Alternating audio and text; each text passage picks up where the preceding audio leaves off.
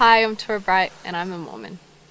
Torah Bright, a member of the Church of Jesus Christ of Latter-day Saints, won the 2010 Olympic gold medal in the snowboarding halfpipe competition. In April, she returned to her hometown of Cooma, Australia to celebrate. She shares with us why she believes, but first, some insights on her sporting success. We spend a lot of time in the winters as a family, cross-country skiing, and then it wasn't till I was about 11 years old that I tried snowboarding, and yeah, never looked back. There's a lot of good things that come out of sports when you do them when you're younger. You learn a lot. The Olympics, it's an incredible feeling actually being at the Olympics. I wish I could be there as a spectator.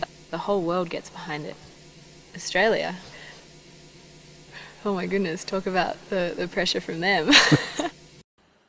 I guess why I believe, it's very simple, I guess. It's just the feelings I get when I pray, when I read, when I go to church, when I take the sacrament. You know, I feel like I have a really simple testimony, and it's not that I know all the doctrine of the church. It's just the feelings I get, and when I go to other places around the world and go towards, it's the same exact feeling you get there, whether it's in another language or not, whether you understand it, but it's the same feelings. I found that, what we're taught with standards in the church really is a happy way to live.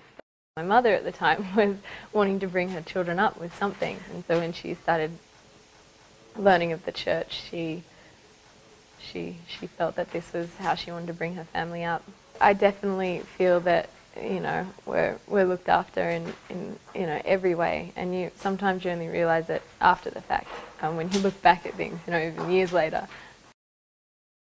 When I'm up on the hill and in any contest, all I ask for is safety for everyone. I remember dropping in to my run at the Olympics and just coming off of all these injuries. I was just like, please look after us, please. Yeah. We've come down here knowing, what we're in for, and I know everything's going to work out. Whether it's I want to win this event, everything will work out. And really, when I got to the games, all this media attention about is she going to be okay? Is she going to be able to compete? Whatever will be, will be. There's a plan. For now, snowboarding is my job.